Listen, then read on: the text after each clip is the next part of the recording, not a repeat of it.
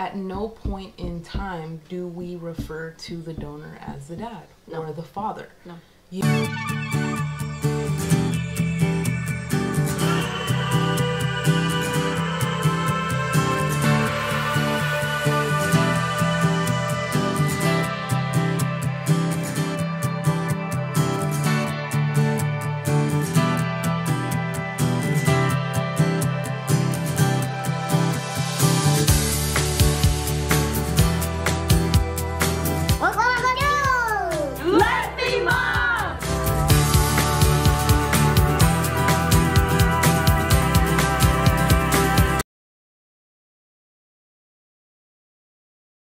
What's up, Lesby fam? So you guys heard the stories of all the lady boys and how they felt when, you know, when their wives, their significant others were pregnant with their soon-to-be kids. So now the boys are 3.5 years old, and now we're going through the question of why they don't have a dad, and they ask us about our dads. So let's talk to Leslie. What's going on, y'all? So like Beth said, lately the boys have been asking us that question. What do you do? You know, at the end of the day, we're still rookie parents. It's our first time dealing with something like this, and so we're kind of going on the fly about it. Recently, I was at my parents' house and I refer my dad as Pa. Like, hey Pa this, hey Pa that. And they asked me, that's your Pa? I'm like, yeah, that's my Pa. That's your dad? That's your dad? I'm like, yeah, that's my dad. And they just look at me and like, look at him, like kind of confused, but we have to tell him like, hey, but you know what? You have 2 moms. I only have 1 mom. And that's so cool. You're so lucky. You have 2 moms. You have a mom and a mommy. And they love you so much. And you know, there's some kids that have just 1 mom or have just 1 dad and no mom. And you know, we have to explain to them that. And they're like, yeah, okay. They understand that, okay, there's different families, but they still ask, like, I don't have a dad? It's okay. And then they'll say, it's okay. I don't have a dad? It's okay. You don't think about dad? It's okay. It's okay. So I remember when the boys asked me the first time, it was in like that repetitive stage where they were just asking me every freaking 5 minutes, like, do I have a dad? Do I have a dad? You know, this, that, and the other, and I didn't know what to say, and I caught myself getting a little bit overwhelmed and kind of irritated about constantly explaining it to them. And then I had to check myself a bit and realize that this is new for me, this is new for them. They're just questioning what they see. And the boys aren't in school just yet, but we take them to the gym. And in the gym, I've noticed that when the parents come pick up the kids, it's usually like a dad or a mom, but most of the time it's a dad, because they're lifting weights and then they go pick up their kid. I remember one time I went in at the same time as dad went in, and the little kids came out running like, dad, dad, dad. And the boys looked at me and they're like, mom, mom, mom. And then as I'm putting on their shoe, they were like, that's her dad? That's her dad? And I'm like, yeah, you know, and I had to explain to them again, you know, some kids have a dad, some have a mom, some have a grandma, I had to explain to them the different, you know, family scenarios, and it just comes along with the territory. It's not hard for me anymore, you know, but they are coming to the realization that they have 2 moms and that their situation is a bit different than most.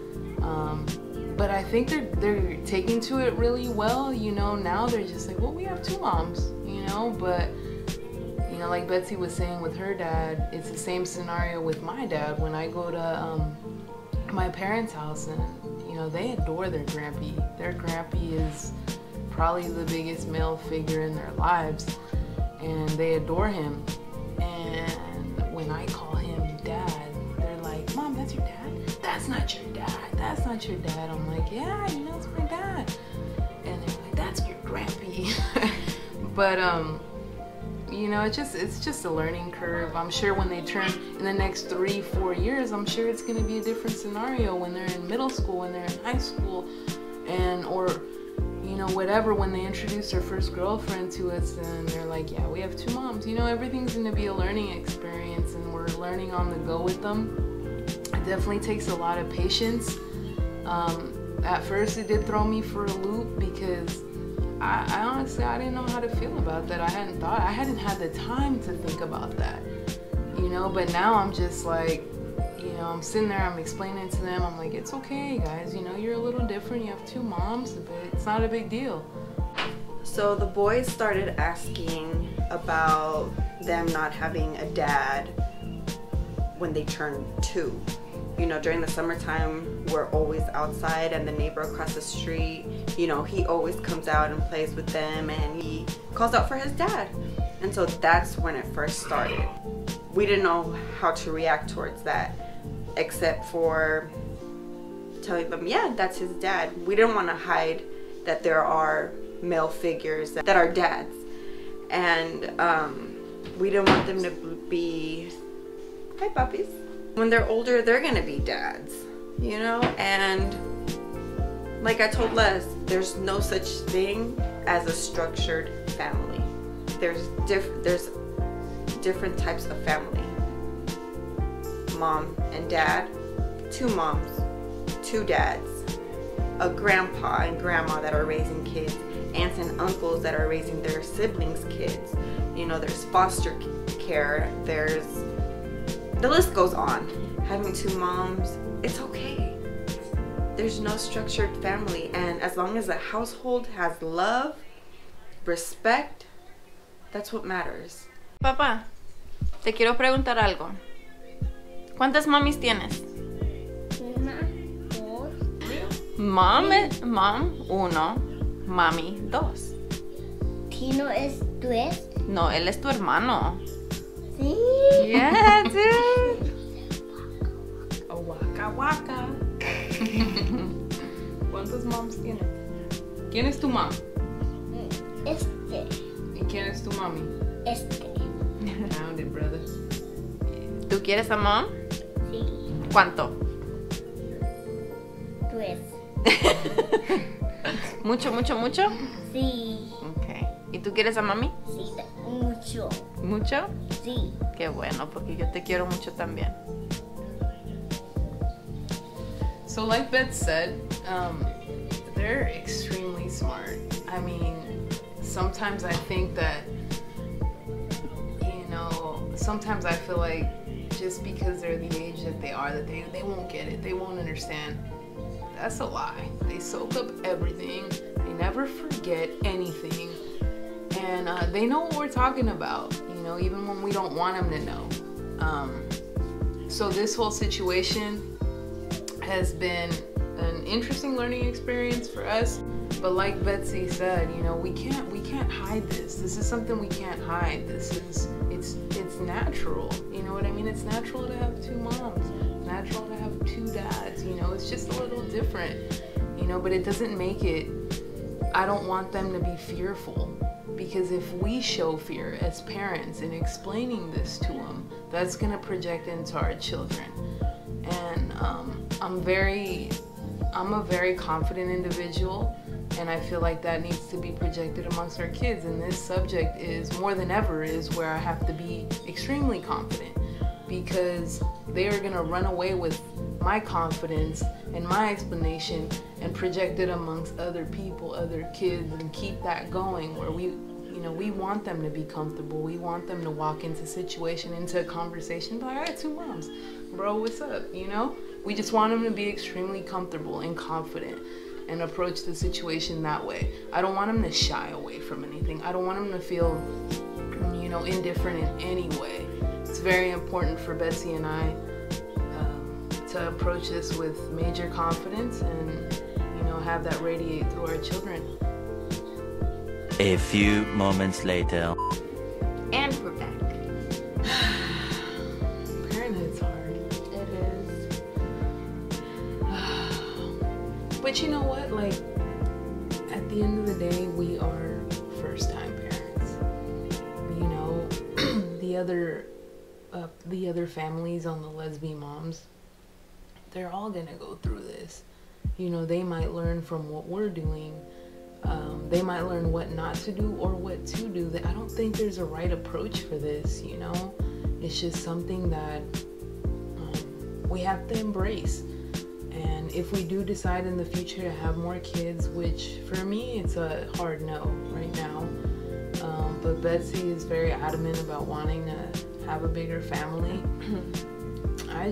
You look at where we live. This state is ridiculously expensive. It is. You know, and to think about, you know, everything we've done to provide for these kids thus far, I couldn't fathom, you know, having another child. But, you know, that's neither here nor there. That's future talk. And we will, one thing is for sure, that if we do decide to have another child or children, because this is fertile myrtle over here, we will have the manuscript on what to do going forward with our kids. And although every child is different. yeah, I mean, look at these two, like, we have to discipline them differently, and they're twins. I was adamant about having an open donor because, like I've told her, she wanted a closed donor originally, but I didn't want to make that decision for our future child, you know? And I felt as if it would be unfair for him or her, well, in our case, for them. But at the moment, you know, it's not my decision to make, so I wanted to have that option available for them. And then I finally convinced her for us to look for a donor that was open. People referring the donor as a dad. And I remember when Magali and Vivi were first going through the option, Magali would contact me and tell me, like, hey, you know, where she herself would refer the donor as a dad. And the first thing I told her, I was like, if you want Vivi to become more comfortable with this, you need to refer the donor as the donor and not the dad, because he is not the dad. And it took her a while to realize that what she was saying was affecting Vivi and her, and the comfort level for Vivi. Make sure, you know, it's important that she reiterates that this is not the father. You know what I mean? Because that, sometimes I feel like the more ladyboys in the relationships aren't being thought of as much as the caring mother. You know, like, we're going through our own stuff. We're dealing with our own emotions, our own problems, and, you know, things like that. You know, using the right pronouns or whatever are extremely important in this process. Innocently ignorant people in our family would constantly be like, well, El papa, the dad, you know, this, there, and the other, and we had to correct them, and we didn't get offended. You know, this is another thing. It's a learning experience. It comes with the territory. Mm-hmm. Our confidence radiates amongst our answers, you know, and we were hella adamant. Mm-hmm. We were like, absolutely not. You know, this is just the person that provided us with a family. You know, it's nothing more, nothing less. But like Beth said, she was extremely adamant about this, about having an open donor. And it just, you know, I didn't really care whether it was closed or open at the beginning. It wasn't something that I ever thought about. I never thought that came along with the process of having a child, you know, until we went through it. And that was a question that we faced. And she was extremely adamant about it. And at the end of the day, to be quite frank with everybody, I have zero worries that our boys would want to contact this person. But at no point, I just put myself in their shoes. You know, there's a lot of things that my parents did that they forced me to do as a child. And it wasn't, you know, it wasn't nothing bad or anything like that. But I mean, in the terms of like religion or, you know, just certain other things. But I would want to choose certain things in my own life as I grew up to be older, 18. I want to make some choices, you know? And me and Bets both are extremely liberal about that. We want the boys to to make their own choices. There's certain things that we've done already for the boys to guarantee that they can make those choices as they grow up. In the mornings, I give them 2 options so they can feel like they're making their own decisions. Do you want cereal or do you want oatmeal? Do you want eggs or do you want me to make you some pancakes? And they'll tell me, okay, but I only give them 2 options, and they'll tell me what they want, and I'll make it for them or I'll pour it for them. Can I get some of these options now? Hell no! Fuck. I'll make you your coffee and you can have your bread and butter. I mean, I'm the one with less options in this house. I make you your protein pancakes. But you see what I mean? Like, I give them their options so they can make the decision for themselves. yeah, so it worked out for us, you know. Again, like I said earlier, there's no right or wrong way to do this. No. It's the way you feel as a parent, what you feel is right for your child, you know. And these are certain things that Betsy and I both were just, if they're curious, like, dude, let me see if I look like this cat, let me see if he talks like me, whatever, go ahead, you know, seek that. But please believe that these 18 years, me and your mother have done everything for you guys.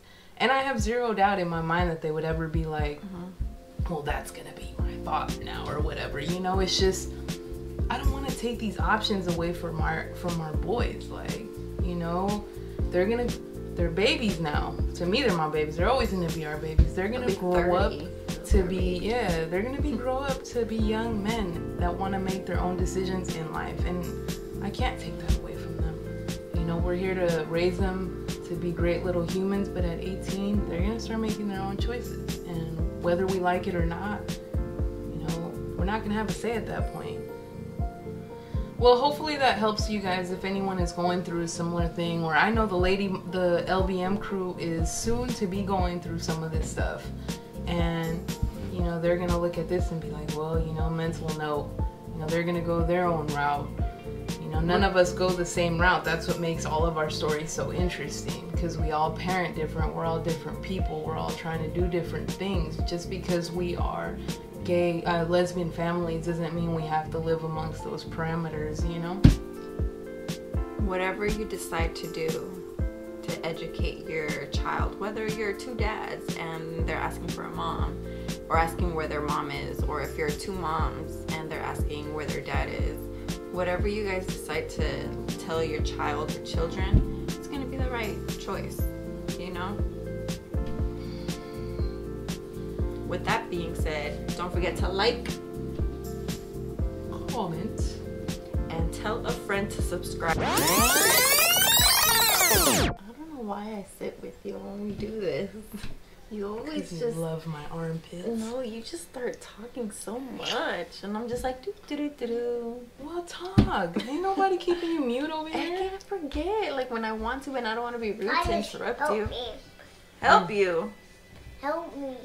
Yes. Yo no entiendo eso. Ayúdame. Ah, pues, démoslo.